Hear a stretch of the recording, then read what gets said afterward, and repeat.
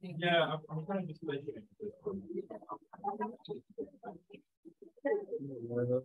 Hey.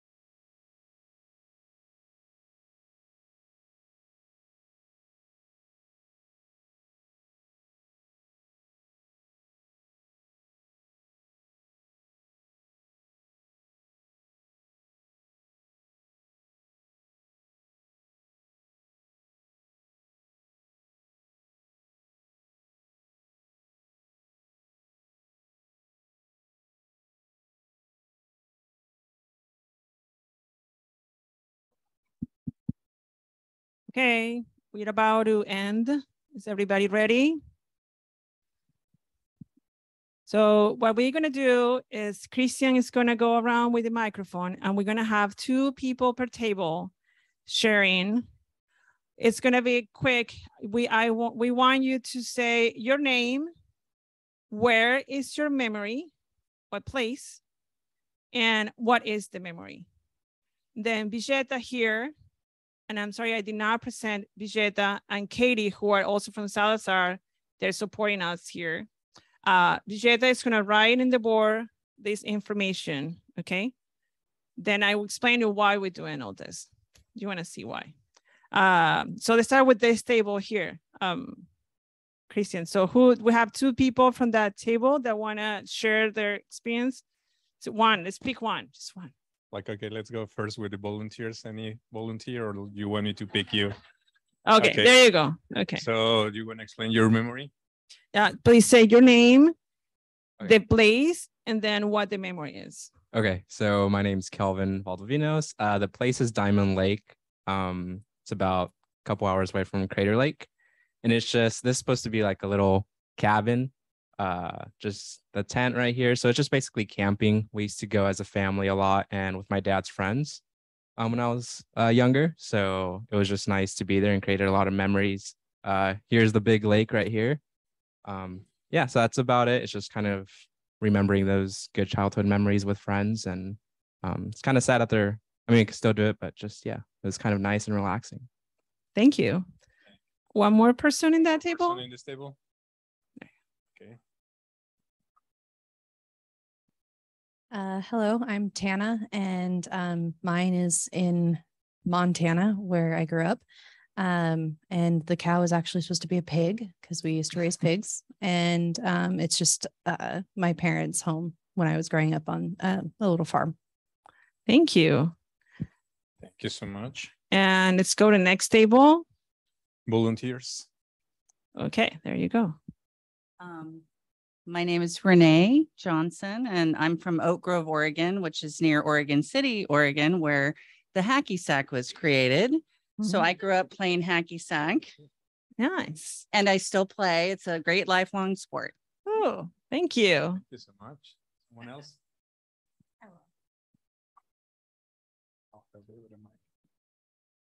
I'm Jessica, and this is a tree in my aunt's backyard. When I was little, I was just one of the, all my cousins were boys and everybody around me were boys, and I was the only girl, and I always had to prove myself. And so it's just me in the tree the first time I climbed a tree and made it as high as the boys. So Thank you. yeah. That's exciting. Thank you. Next table, volunteers. Sure. Okay. My name is Charlie. I grew up in Oahu, so I made we lived next to like a big field. So me and my cousins would just go over there and wreak havoc. My uncle built like there was like a tiny little water stream, so he built like a 2-plank bridge, so we would always have to like, you know, traverse that. And then we had like a little plumeria tree next to it. So yeah. Thank Great. you. Thank you so much. Someone else in this table?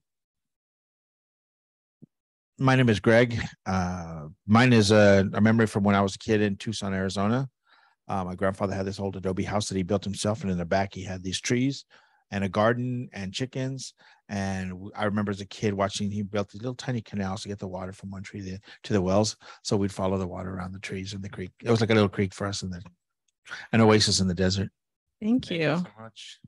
And- Let's go to the back over there to see someone on the back there. A couple of volunteers in the people back. sitting in tables and the chairs. Sorry, not Did tables. anyone did an exercise? No, There. over here.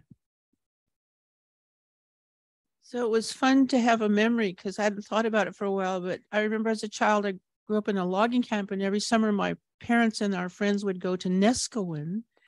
And at that time, it wasn't as popular as it was now. And they would just drink beer and eat crab and play cards. They just let us run free. And we would build little huts on the beach out of driftwood, and they let us sleep overnight in them.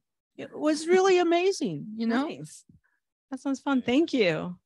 Next One more person, one more. in the back, sharing their favorite childhood memory. Here at the front here. Sure. Butterfly down. Your name and place. Juan Campos, Hacienda CDC. So my memory was grandmother decorating a stop sign post on the green belts on the sidewalk to make them a little prettier. So flower, butterflies. It was brought back memories of grandmother. Thank you. Thank you so much. Well, thank you so much. For now, Vijeta has been writing there some of these memories. And then one of the things that I wanted to tell you is why we do this exercise. As you all can see and feel now, you feel so much better. You feel in a different set of mind. Your brain is relaxed and everybody's enjoyed. It breaks the ice a little bit without being that awkward. So it really puts aside all the egos and everybody is kind of on the same level on the table. So we can have a conversation for whatever is happening when we do any of the workshops that we do. So this has been a great way to start any of our workshops. So if you want to go to the next slide.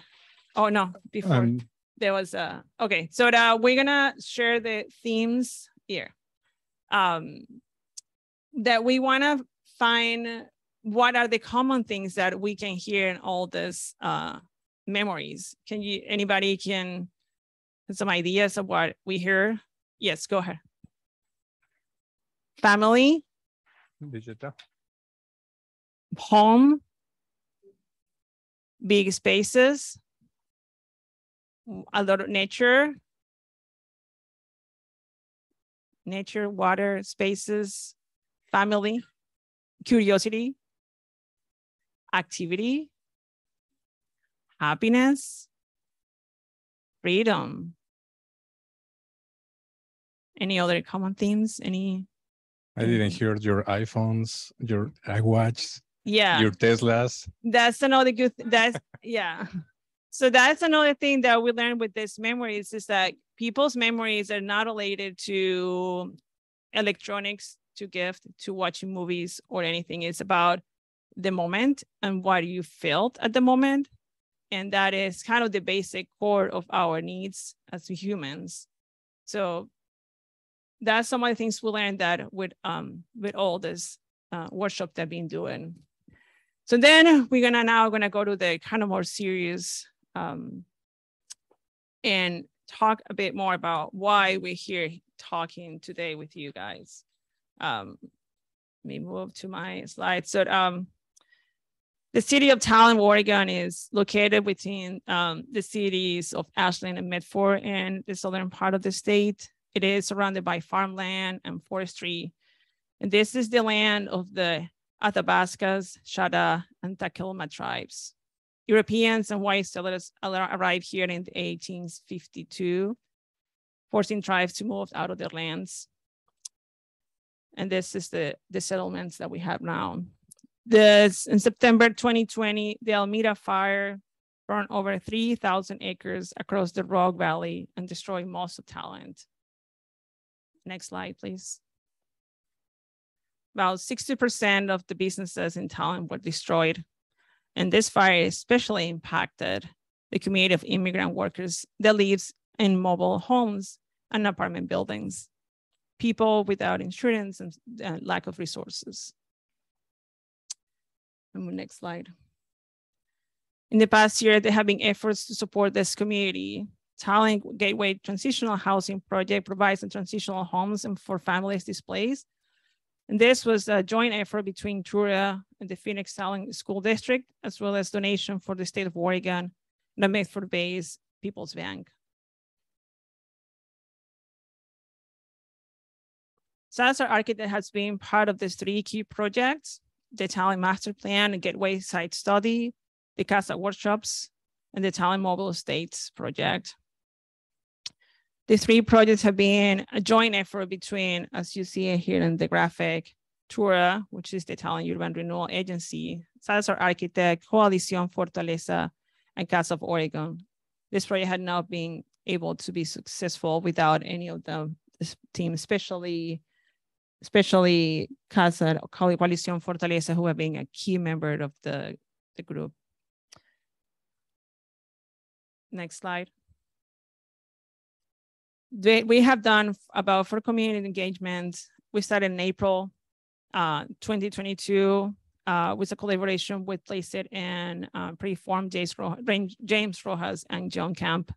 Following, there have been the workshop with CASA that have been, we actually finished like one last weekend. The goal has been to listen to the community members about their needs, desires, and visions of the sites they call home. More than 70 people have been sharing their stories, their memories, and their needs with the vision of what the city and the spaces they live will be used. And this is a graphic showing a bit of how the community workshop inform our design and how we get there. Next slide. Each workshop has about the 2 components. One is that memory component, the one exercise that you just did. And then after that, we usually move to an exercise about your ideal site, your ideal home, ideal place, ideal city, what is that we want to accomplish with that workshop. Well, then from our research, from James and John's too, that and from all our workshops that we've been doing through the years, that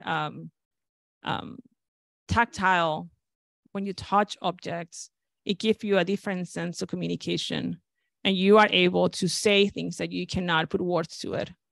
We are able to communicate with people that might have been difficult communicating, and not because of they can't speak, but because of they might be afraid to speak in public for whatever reason is. So this has been a great opportunity and great way for us to understand and get to know the communities and what they want us to support them. This exercise allowed more creativity, and we have seen so many amazing projects coming out of that. You see in the pictures here, there's everybody's participating and everybody always ends up very happy. Just want to say that. The following slide shows a little bit of what are those common things that came out of our talent workshops. And here it is more like specific to the site, but if you read between the lines, you can see that there are nature, community, family, happiness, pets, dogs, animals are involved in all this. Same themes that we hear today here. And that kind of brings us to that we are all pretty much the same. We all have the same needs. Doesn't matter where we live, where we come from. The following slide shows some of the three master plans concept that we came up based on these themes. And there were one based on wild urban, another one entertainment and community, another one for housing and businesses. And the three were the early draft that then after going through presented to the tour, next slide, we came up with the final master plan that kind of sum up some of these elements all together, built into the idea of blurring nature and urban spaces together in similar ways that you find in trails and parks dispersed in the city around. The next slide. It is a quick, this is the site the talent mobile homes mobile estates that we are working with CASA. And this site plan is being modified and adapted by what we learned from the community and how they want these places to be way more nature incorporated within the spaces, more community spaces for them to get together and rebuild their community. Next slide. And then now, let's see, we are 5 minutes earlier, so we're good. So we can start our panel conversations.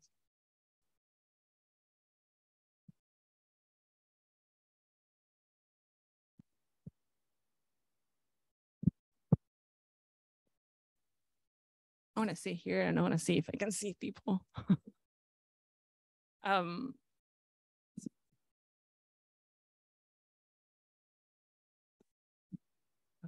That might be better.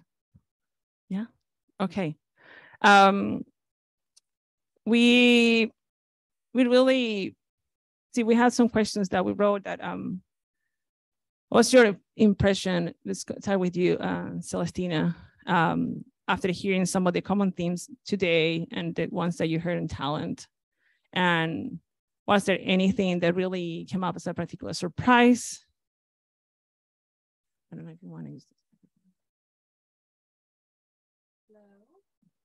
Maybe, yes, okay, there we go. Good morning. Thank you all for coming. I just want to start with that. And I also want to say, especially to everyone online, or not especially, but including everyone online, that we so wish that Coalición Fortaleza could have been here, and they weren't able to, but just know that they are such a huge part of this work and this project, as they are a community-based organization.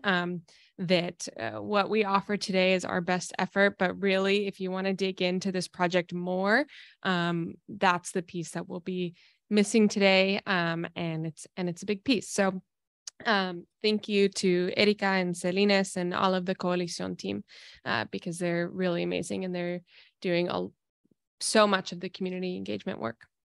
In terms of, what the themes that we heard today and themes that we have heard in talent over the course of a series of 3 community engagement events, Ernestina already highlighted, as you all highlighted yourselves, these common themes that are pretty universal. And I think what was important for me to be reminded of in these community engagement meetings is that even while these themes are really universal and it's helpful to pull them out, they're also applied in really particular ways to different communities. And so we can't just know that we have these themes and then still go back into our offices and make our plans on our computers and then assume that they're going to work for the communities. Just in our last community engagement event, we were talking about the kitchen gathering space in the community building, which on the one hand seems like a given. Of course, folks are going to want to gather and to have a place to have events and fiestas and things like that. But at the same time, one of the things that came out was that the focus that the community wanted was for that space to be a reheating and staging and presenting place for for their, food prep for parties rather than really investing heavily in food prep in the community building, which on a project at this, this size and with the community building being such an important part of the project, those nuances about how does this community want to experience this part of their space was just another reminder to me of how important it is to both know that these themes are here and also make sure that we're really, really listening.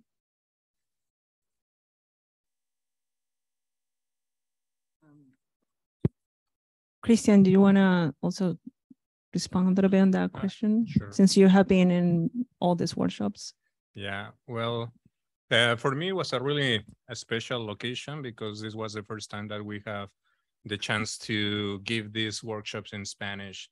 So it was something that I truly feel connected because me coming from another place, I'm giving the chance to these communities to raise their voice and to kind of feel like this is a situation that they have been feeling vulnerable for so long that this is like a little step that to feel less vulnerable, making them understand your paper language and don't have language barriers. We also have we use our resources to have a bilingual sessions and all these situations. So just feeling this kind of vulnerability, cape falling down in front of me saying hey, thank you for so much. I even start of course, learning their names, they start recognizing, every time you start going back to this area, you start feeling a little bit of our community. So it's I don't know how many thousand people lives in the area, but feeling special that you're getting to connect with the community and for them to give you the confidence to express themselves. It was something that was really important. So I think it was a big ticket for a big takeaway for me, just being able to connect with the people and then explain our process and helping to build this project. So it was a really special part for me. Thank you. This next question, I'm gonna probably ask you, John, to support me in this one.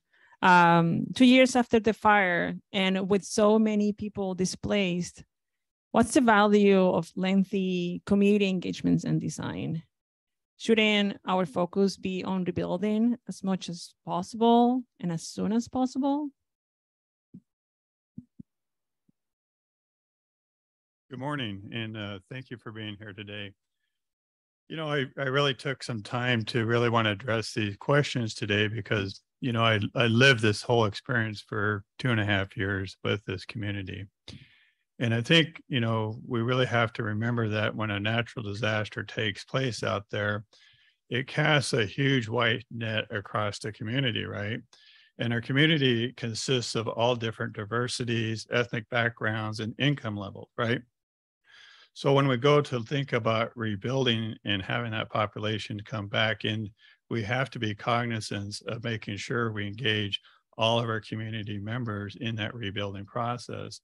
And one of the other things that I've learned through this whole experience is that we have national resources that come in and provide those services, but we have folks that fall through the cracks and we don't meet the needs of all of our population needs. So people that do not have insurance. So it's real important when you look to rebuild a community that you work at the ground level and that you bring all your families back home. And that's something that we really strive to do in this rebuilding process.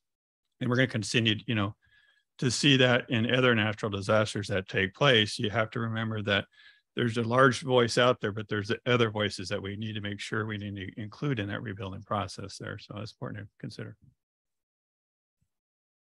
Thank you. Let's see, my next question is for Celestina. Yes.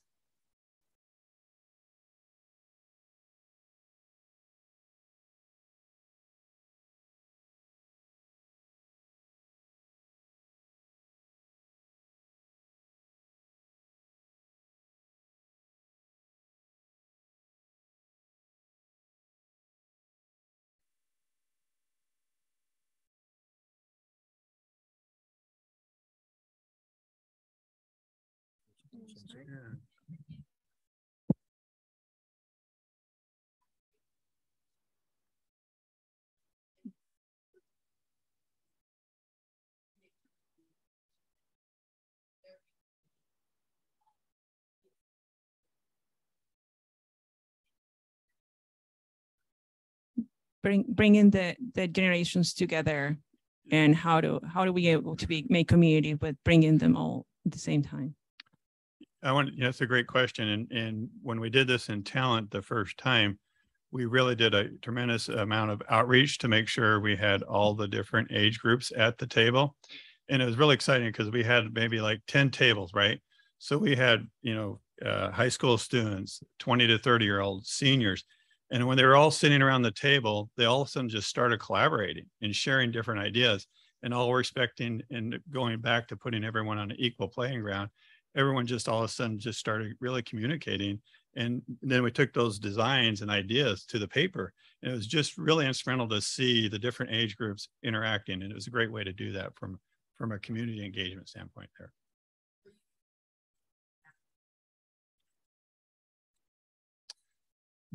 We haven't moved forward with the project yet, right? So right now it's in the early design stages. So thank you. And just reminder, we can probably leave the questions to the end and then think about them. And then by the end of the panel discussion, then we'll open up for questions for everybody, including online too. Thank you. My next question goes to Celestina. And why CASA has committed so deeply to community engagement? And how has the feedback helped to inform your work as a developer? So I don't think that, anybody can really be doing this work without centering community engagement first. So the why, I guess what I'm saying is, I think I'm preaching to the choir. Why are we communicating and engaging with the community? Because that's who we're trying to serve. So we can't be separate from, and then somehow come up with something that's going to work and actually meet the needs of the community if we're not talking to the community. So like I said, I think I'm probably preaching to the choir on that. What I think that even this project, I would like to try and do better on, and in future projects, is the fact that we're still doing community engagement means that somehow we're still holding this power over those that we're serving, because we are inviting folks. We even still use that word. We're inviting folks to the table to give us their engagement, and then we go back and we make the decisions. And I don't have all the answers, but I do know that at some point in the process, the next step is actually to say, how are we preparing our communities and our community members themselves so that when these times come, when disaster comes, or when an inflection point in the community comes where we need leaders and we need decisions to be made and projects to be moved forward, that there are folks already in the community who have the resource and the background to be able to do the work themselves, essentially.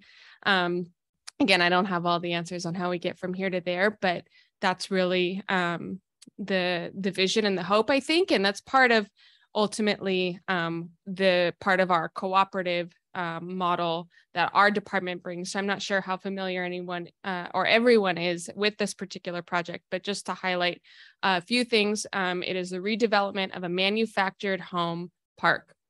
So all but 10 homes in the park burned in the fire. The homes have not yet been replaced. So this is a project in process, but a lot of community engagement work has been done already, which is part of the context that we're bringing here today. But ultimately, the park will be a resident-owned community via a cooperative. And so that's one way that I know for sure that we are making progress on this point of, not doing community engagement anymore, but actually just giving the control back to the community, not having as much, really as many of these tables and more of those tables in all of these processes. Thank you. This next question, I don't know if Celestina or John can support me on this one. We'll see how we go. As the Almeda Fire had a devastating impact on individuals, families, businesses, and community. Nearly 2,500 homes were destroyed and 42,000 people displaced. As a community activist and organizer, do you feel the collective trauma changed how folks relate to one another and responded to the immediate aftermath of the disaster and 2 years later? Well, this is, something I can really share is that, real trauma after natural disasters is just, it's just so heartful to see. I can't tell you how many meetings that we were in and folks would show up and they didn't have a place to live and literally be crying there trying to find a spot to go. So short-term trauma is just dramatic to families, and it's a community that they lived in, right? And so the leadership of Talent really realized it was important to try and get the families with children back into the community to help stabilize their population and back into the school district. So we partnered with the Phoenix Talent School District to really work on focusing on families that did not receive FEMA housing to bring them back into the community and trying to provide that short-term trauma relief through housing. The long-term trauma still goes on, and it'll go on for many years and probably decades with these folks. There's several times they've come in, I've met with them. They're still, going through the trauma of that fire, living in the community, they've lost everything, trying to restart their whole lives, so trauma goes on for a long time. And what's real important is really making sure that we have supportive services there immediately and thinking about how we provide those supportive services for short term, but even long term, these families are still going to need long-term trauma support there. Thank you. Do you want to complete something, Celestina? Yeah, I do. And I realized that in my last question or my last answer, I kind of left something out, and it ties in really well, which is that part of the community engagement work that we're also focusing on in this project is collaborating with Coalición Fortaleza, like I said. So they're community-based, culturally specific organization of folks from the community who are informing and really have a voice in every step of the process. And so I think also relating to how are we connecting and supporting community and trauma? Well, your own community members, our own community members, whenever we've experienced trauma, is a really good place to start. And so I can't stress enough how integral that partnership is right now, the partnership between Casa of Oregon and Coalición Fortaleza, to be as responsive and supportive and engaging and collaborative, both for the process of designing and moving the project forward, and also when we think about the realities of the trauma that the community is still processing. And they've got awesome, awesome projects ahead. I know that they're thinking of even using the site in the interim while we still don't have homes on the site as a location for some art projects for the community. So again, I just can't stress enough how much great work they're doing and how important I think it is for any projects I'll be on in the future to have a collaborative local organization to work with. Thank you. I'm gonna, Christian, I'm gonna have you as now to respond to this question. And how has this community engagement informed your design process? Well, I think it has been like a really constant feedback and validation process for the design. Having the chance to have this series of workshops led us to introduce in a greater level any concern. It feels like a little bit less rush, and it feels like you are paying enough attention to any subject. So I think all these advance and progress that we have done, it's really truly guided by the community, and you can really understand their specific needs. We understand, of course, there is this superficial level of general needs and everything, but making a project a little bit more responsive to the community has been something that it's evident when you start having this community guided decision. So it just feels that you are having a better better confidence to approach to the design, to the next phase, and also seeing a little mischange, but showing the community that you listen to them. It's something important that impacts with them, and it only allows you to have a little bit more deeper information that they can share with you, because they feel a little bit more like safe and secure. So then it's just evident that you are listening to the community. Thank you. And John, from the political civic leadership front, can you speak to the structural purpose of the Talent Urban Renewal Agency and its role in the rebuilding process? I think you spoke a little bit on that, but I don't know if you want to. I think one of the, the leadership of Talent really understood that, there's a community there and they really wanted to bring that community back home to Talent, right? And recognizing that with your leaders immediately, that to be able to bring all your different types of families back home is real important. And that was good leadership that the Talent community has. And they drove forward to that, to making sure they're bringing their families back home from there. Thank you. Let's see, this is a very hard one question.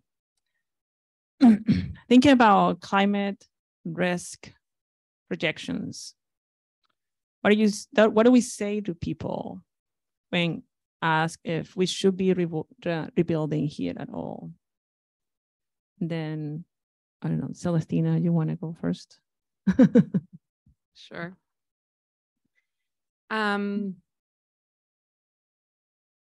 I think it's a question without a very clear answer, but I do know that we can't only be thinking about this abstract map that has some risk assessment associated to, a neighborhood or a region, an area for any type of risk. Wildfire is the one that we are talking about a lot here on the West Coast, but of course there are others throughout the country, and we can't just look at the map and then allocate our dollars based on a map. There are people at longstanding communities throughout our state and across the coast. And I think that the idea that we can just push folks out into some other location that has a lower risk threshold as an end-all be-all solution is missing the point of embedded community and the connection that's there, and how much power and support that actually offers community members who are there, and how much would be lost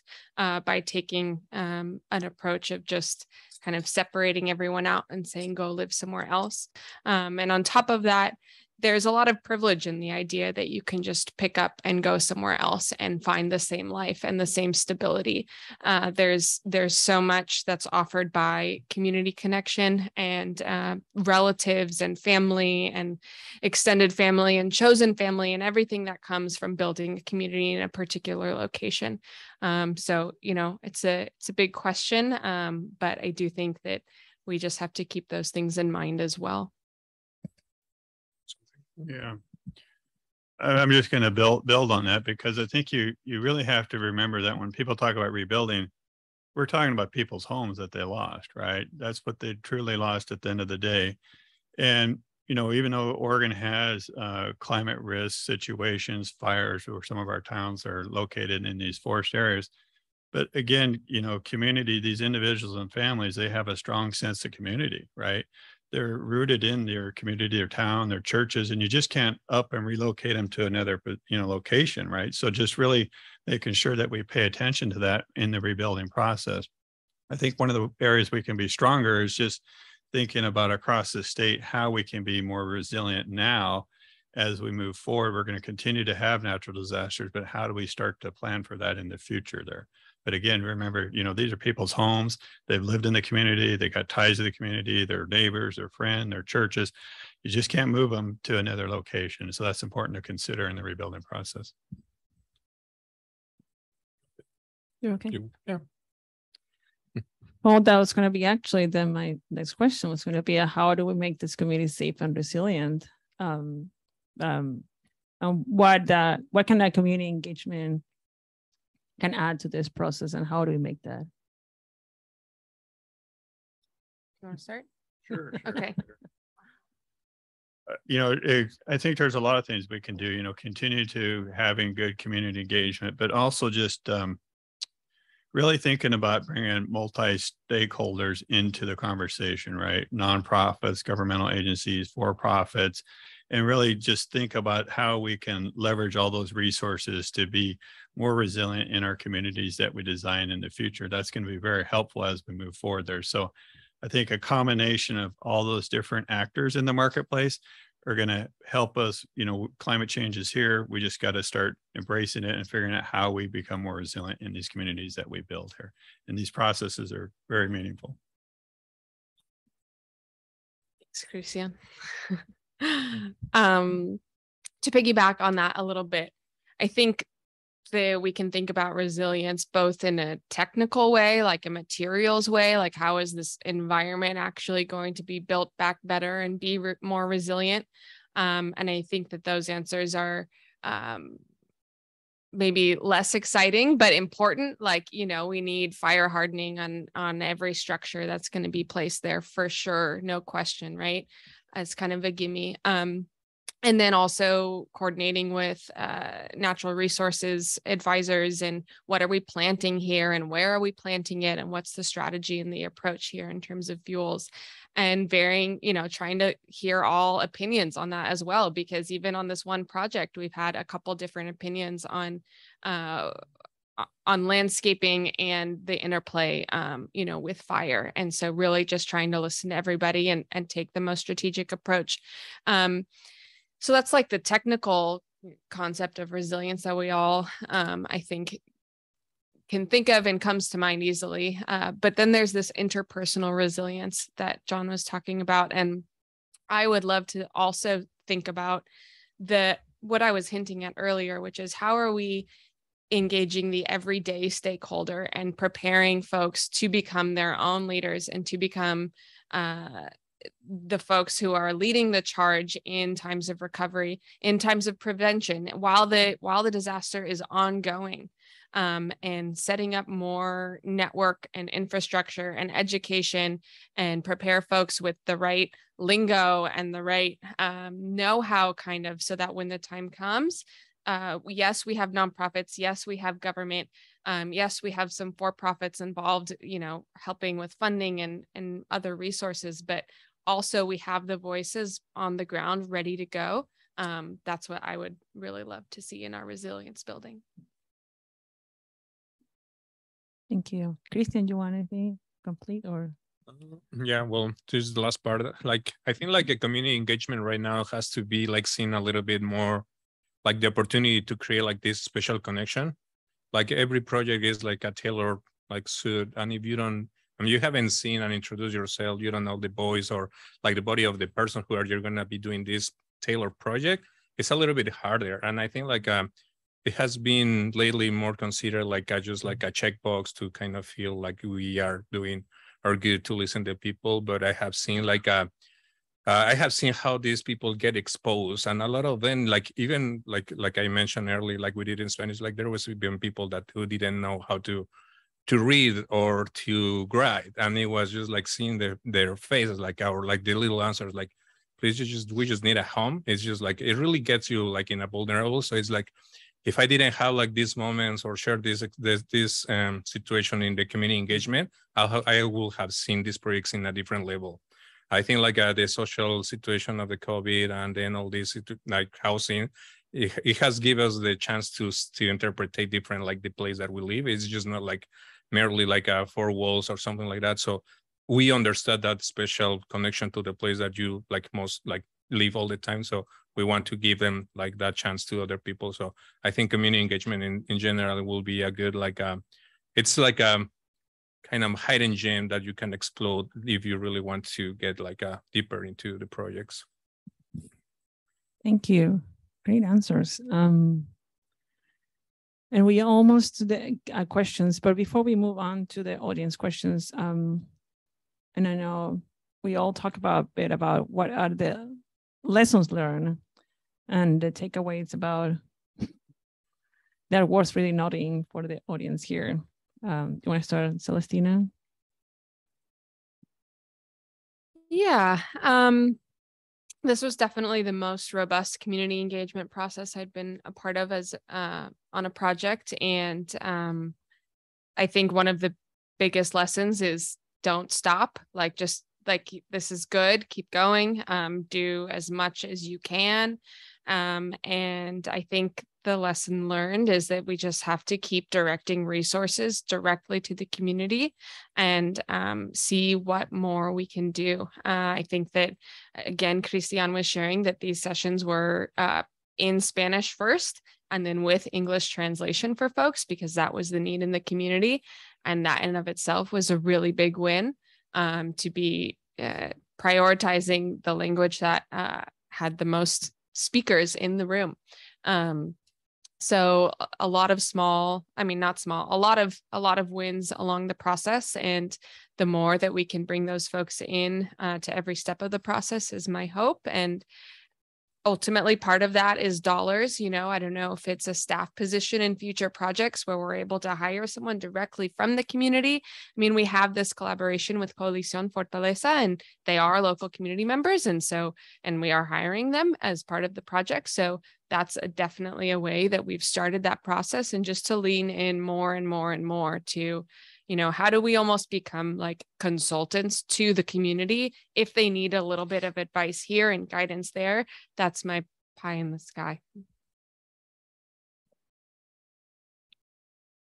Well, having again lived this for 2.5 years, and from concept to completion, the one thing anyone in the audience I would tell you is that Oregon does a great job of emergency management. We've really focused on emergency management after we have a natural disaster, right? But where we have to really improve and think about this is, how do we go through recovery? How do we handle recovery when we have a natural disaster that occurs?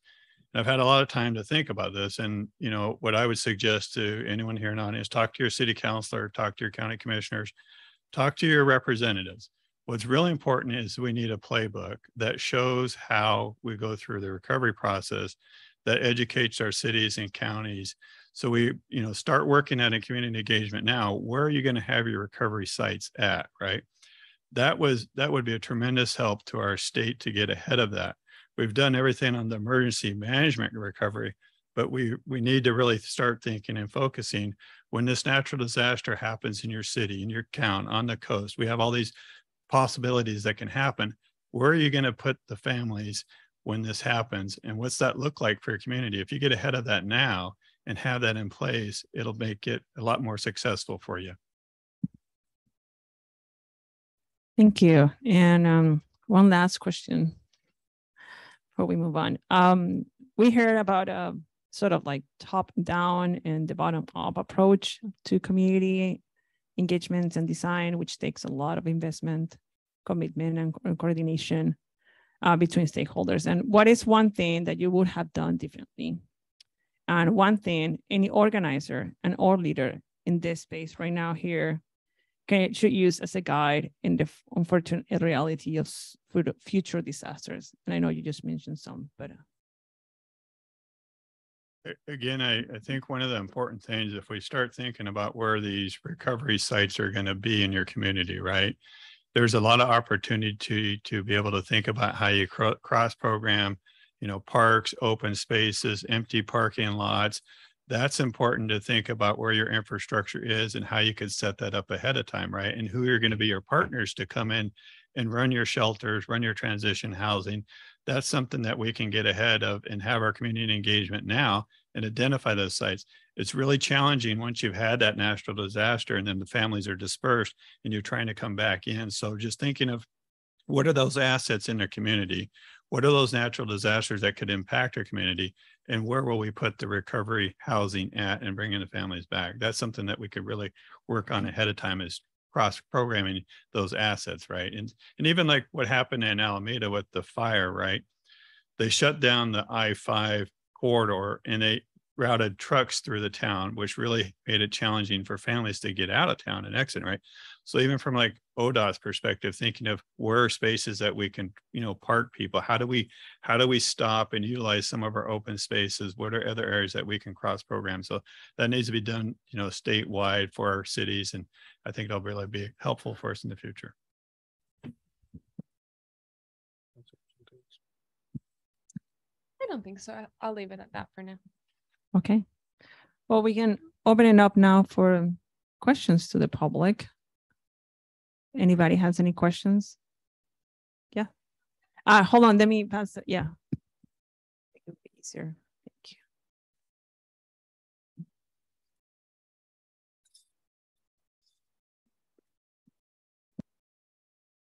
Thank you. I really like the idea, what you were mentioning earlier about like where the recovery places would be, and it just a light bulb went off because, well, for starters, my name is Stacy, and I'm one of the home ownership program coordinators at PCRI. So like myself and some of the ladies, we would like engage, like, what if the world ends? Like, what are we gonna do? And so I'm one of those people who likes to like plan, you know. So with that being said, when you're talking about the recovery, places or whatnot, I'm just curious, is part of the plan, it seems like it is, like the cross programming, if you know you would have the youth involved, because if you lose mom and dad, like how are you going to survive like that whole situation? Like everybody's running, screaming, everything, you know.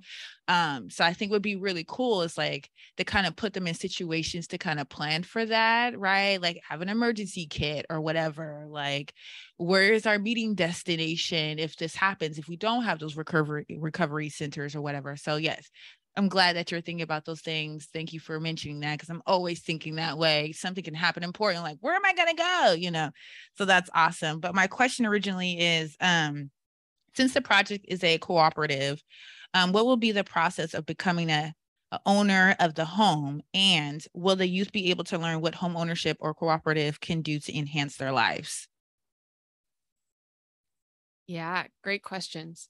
So in the manufactured, sorry, I'm going to put my coffee down. That was louder than I intended it to be.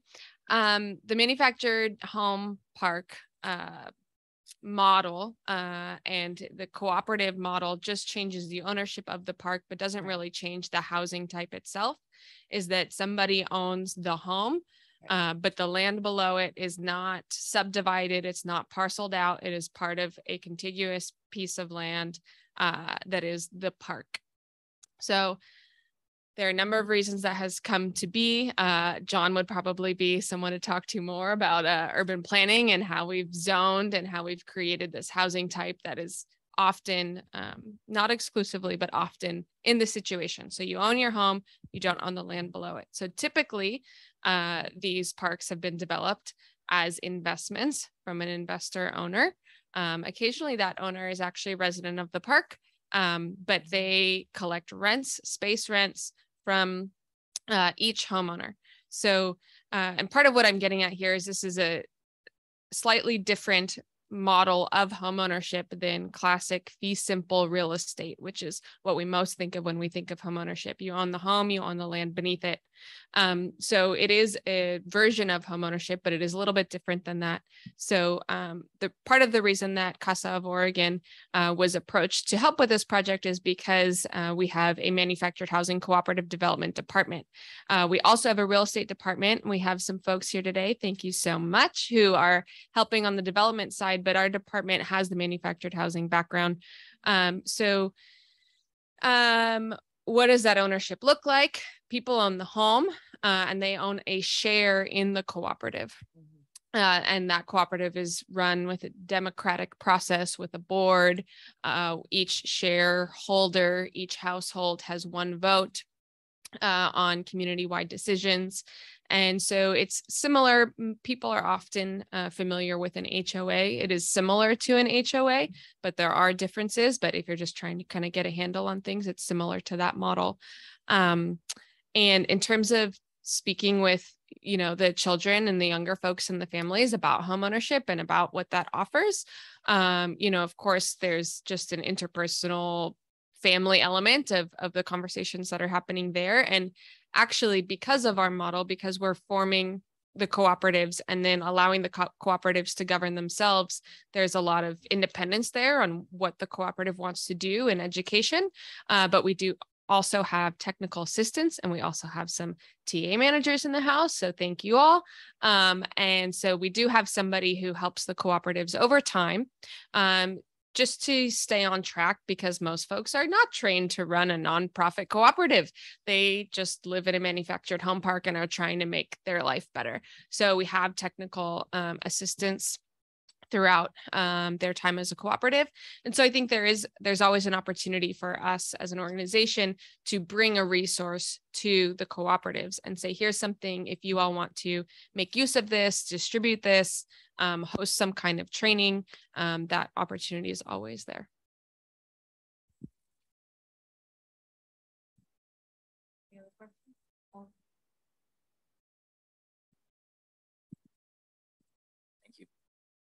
What are some of the challenges you've faced in getting under construction, given that it's been 2.5 years since the fires? Are there some hurdles that are still need to be overcome, or what's kind of the current timeline? And I really appreciate the community engagement approach, but it seems like it also needs to be paired with like a timely recovery response. And what are some of the challenges on that end of things? John, do you want to take a chronological approach to this answer? I think if you're talking in relationship to, there are two different projects, right?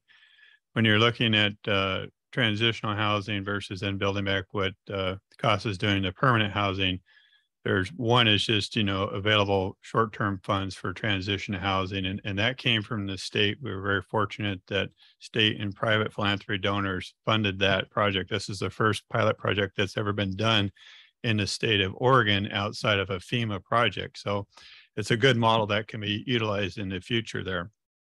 In regards to the CASA project, that was HUD financing that will come forward in Community Development Recovery Act funding that will be instrumental in helping fund the housing recovery projects within the Southern Oregon area.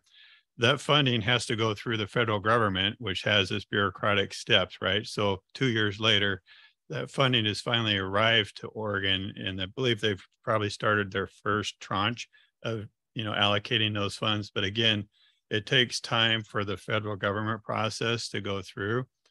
Again, I kind of go back, that process is broken, right? So we have to really think about, from the time that FEMA came in and provided housing, that was over a year, right? So you lose families. Families move, people, they have to still live, try and figure out. So we have to really think about that model and what that model looks like in the future and how we set funds aside to be able to do the transient housing, to have that temporary housing, and then permanent housing. That's something we just have to do a better job as a country in the future here. Thank you. And one other question I had was, what is the status of the local government of talent, and how have you engaged with them? Yeah, I'll just tack on to get you maybe the back end of your question, which is construction and timeline, and then I might punt back to John for some local government response. So there are so many pieces in play, and I am also somebody who wants results now. But to add on to the pieces that John just highlighted, which is just financing, which is just dollars, this particular project actually had to be put together. So this was a park that was privately owned. And thanks to John's assistance and many members in the community who came together to put the deal together, it was Coalición Fortaleza asking CASA of Oregon to step in as a suitable nonprofit for the project. Then it was putting the purchase together with funds for the purchase from the state with CASA of Oregon to even acquire the park from the previous owner. The previous owner did some recovery work before the property got handed off. And so now we are closer to the construction phase. And to answer your question there, I'm not sure if you work in manufactured housing or construction in general, but even with headlines alone, most folks know that there is a severe backlog of stock. And there are also other parts of the country that are also experiencing climate disasters. So even if we raise our hands and say, yeah, we know everyone has orders in for homes, but we're the ones who are experiencing a climate disaster, there's also, we still have low inventory even for homes anywhere. So, we're pretty close to putting in an order for homes, and that's really exciting. And if you have questions, I hate the experience that it can be to be a community member and feel like you want something now and you don't understand why. So if anybody wants to go more into the weeds on why, I promise you we can, but probably not right here. But if you feel like you're being pushed around and you're not getting answers and nothing's happening and you want to understand what's happening, please always feel free to reach out. Local government, right? I couldn't tell you, there's not a better mayor and council that represents the community at large there. And they truly believe in, they're truly represented the whole community at large, and really placed an emphasis on bringing their families back home. And that's something special and, close to my heart to see, to have someone that's elected that really believes in a whole community and not just a certain voice, right? And so I'm really proud of doing the work we did for that community and helping bringing their families back home. And what a great mayor and council that community has.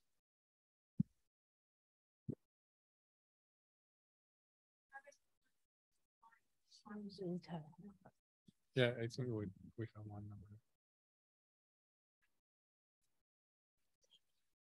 I know there is many families still living in hotels. And this is a great project. How many of those mobile parks are still need to be rebuilt? And what is your plan to help them? I mean, CASA did a great job selecting one mobile home park, but if we're talking about 20, 40, I don't know the number, but do you guys have plan to help the other people? And you were also saying leadership development needs to happen, right? Like the community need to bundle together. Unite Oregon is a nonprofit that works with immigrants and refugees for 20 years. So one thing that comes to my mind is we need to all bundle to make sure FEMA is helping everybody, not only people that have documentation status, or make those funds available for everybody, because at the end of the day, national disasters don't select who they affect. So what is, do you have any ideas of how you're gonna help the people outside this mobile park? Thank you.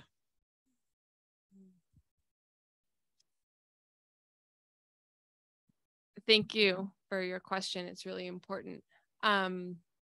You guys are going to acquire all of them, right? Yeah. So the short answer is most, if not, parks are typically either privately owned, or if in Oregon, if we've helped them, they're cooperatively owned. But if they're privately owned, we have to have a willing private landowner, a willing seller of the park to collaborate with CASA, with a nonprofit. If it's in the middle of recovery, that would be the process.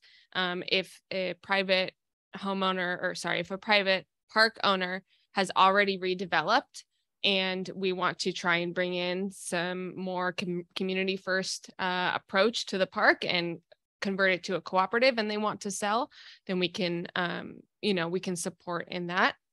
But we can't force any private park owners to involve us in the recovery or anything in that regard. I don't know I don't have an inventory of all the manufactured home parks in the area. Like you said, there are others, and there are folks who have not yet recovered. And in terms of banding together, I've just recently, probably in the past couple months, and I've only been on the project for a little under a handful of months, but been seeing how much work Unite Oregon and Access and Jackson County Community Long-Term Recovery Group, and there are so many local organizations who are coming together and who are trying to get their own needs met and get community members' needs met. And I know that our organization is definitely interested in advocacy. And so if there are particular needs that, if it's particular process that FEMA dollars are going through and folks are getting missed, I'm sure we are open to hearing that and trying to keep that in the conversation at the tables that we're at as much as possible. So thank you for bringing it up, and certainly making sure that undocumented folks are also included in the recovery process is extremely important and should not be overlooked.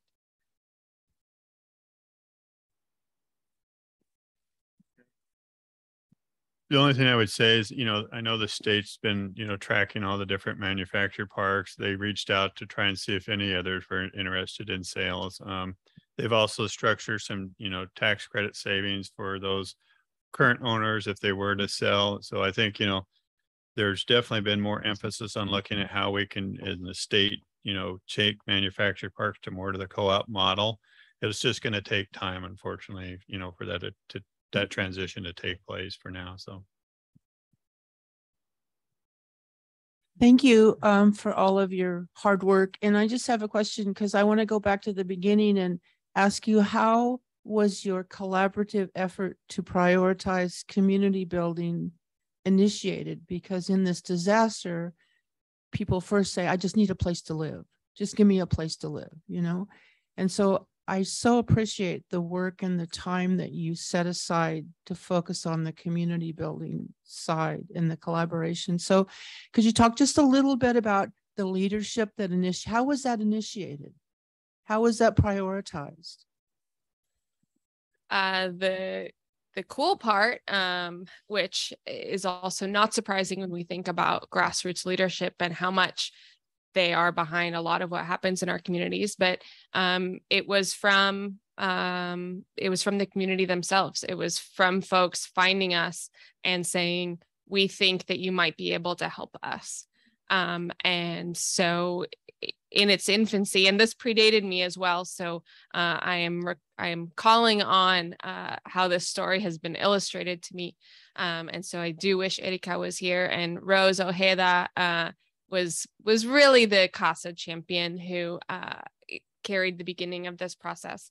And even Rose, being a wonderful, experienced, highly qualified, highly skilled Latino woman in her position, was somebody who the local community members were seeking out in particular to have as part of the leadership, the nonprofit leadership that they were going to collaborate with, which just speaks even more to representation and making sure that our, Salazar Architect is a great example. Ernestina had in her introduction that part of what she's really excited about in her role here is to be in a diverse group of architects. And so across the board, I think the more that we are living our values, hopefully we'll be able to engage with the community in a more real way. And in this case, I can't take any credit, and I don't think CASA can take the initiating credit, because it came from community members reaching out and saying, can you help us? And I think all we're trying to do is not mess that up and say, yeah, we're here to help you, and do that as best we can. And I also want to thank Alex Salazar here, who really, we have a tendency, because we're a land plan state, right? We have all of our zoning, everything planned, and we're trying to always put everything in a box, right? Here's this volume, we're trying to put it in a box, right? And so, thank you to Alex for bringing in place it, and the team, John and James, in to really think about turning it 180 degrees, right? And just think about, like, what does the community want? And let's go from that aspect, instead of saying, here's what we're going to put in your backyard, or here's what we think you should have, right? So Alex brought in this team, and the community just completely embraced it. And it's just a great way to go through engaging all generations in the design process. So thank you, Alex, for that. I'll echo that. I was just wondering, what are some like essential sustainability aspects that you do just in different properties or communities? Can I clarify? Yeah. I suppose it also kind of depends on who you're asking, but for Casa of Oregon and our manufactured home parks, there's kind of our work. There would also be Salazar Architects' work and their input. And perhaps we could all answer. And are you asking about like environmental sustainability mostly, or? Yeah, like what are some things that the community can access easily to, that promotes like environmental sustainability and like community self-sustaining? Do you want to talk about it from architecture first? Sure. Okay. Well, I think like a lot of help for our like designs, we got them through our like internal labs.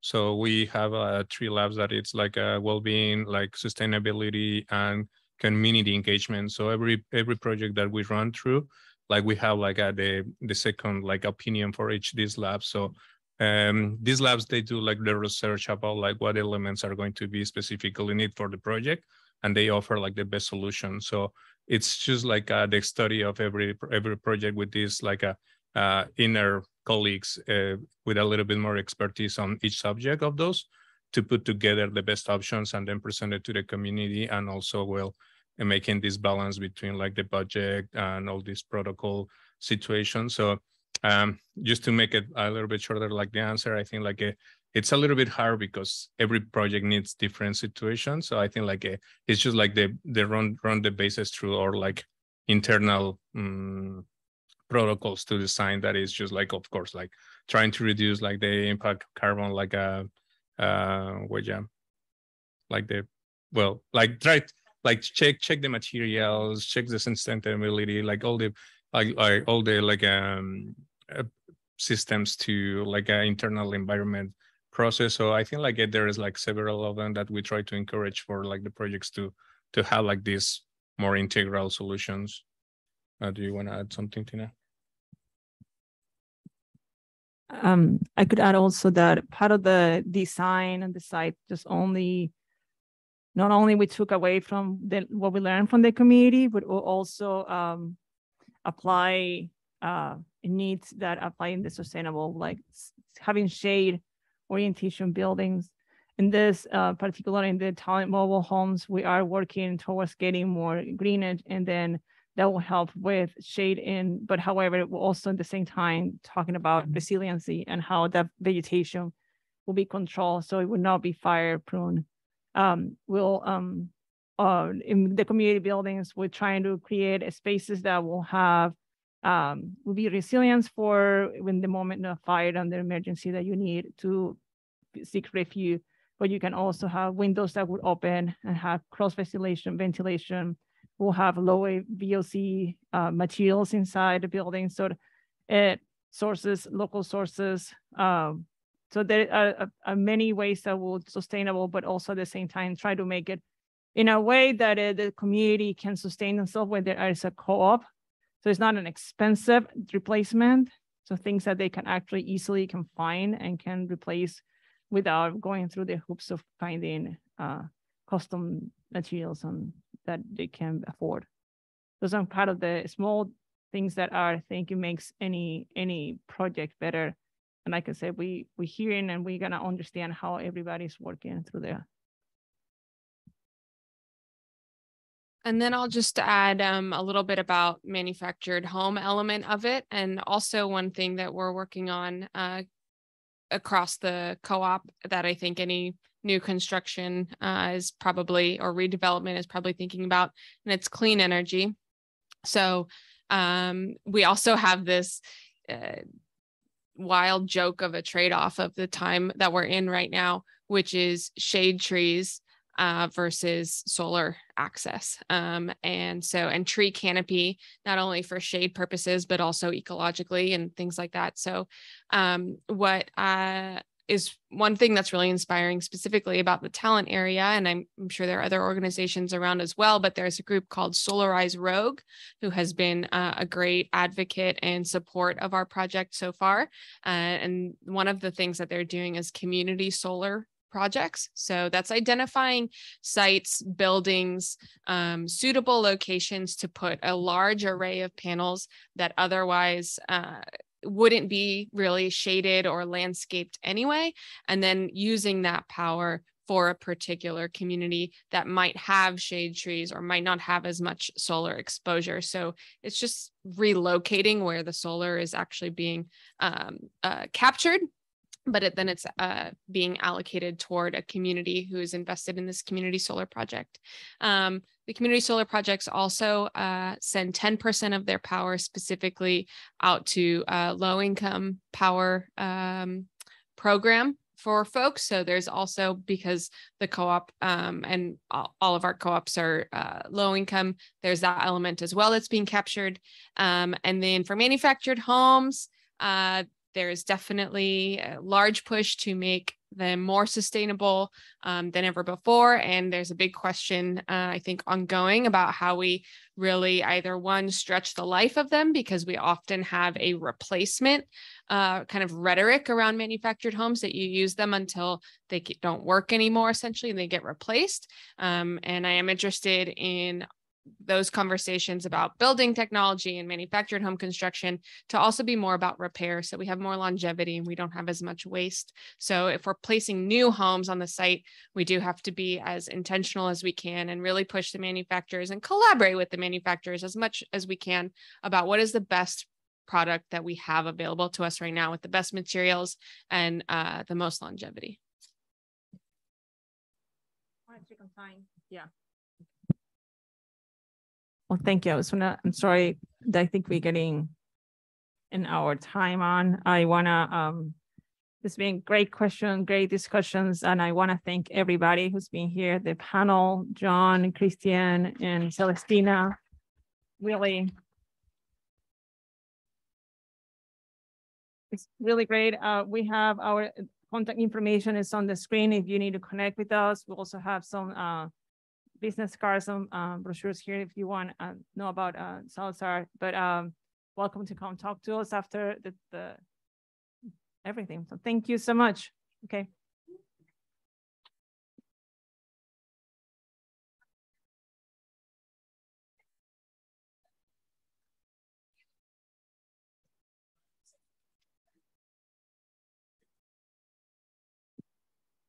Yeah,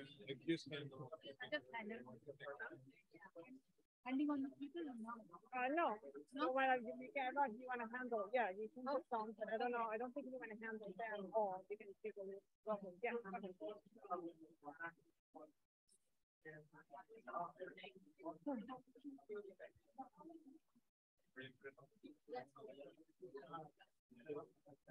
Oh.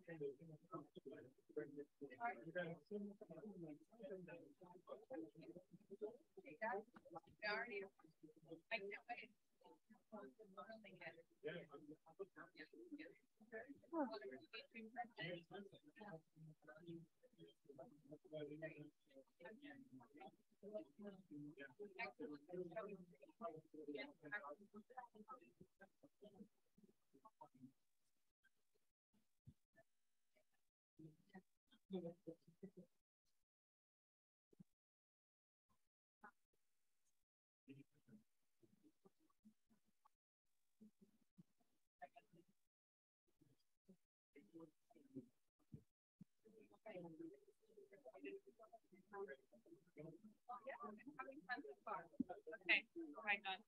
Oh, I will see you later. Yes. Thank you. Yeah, okay.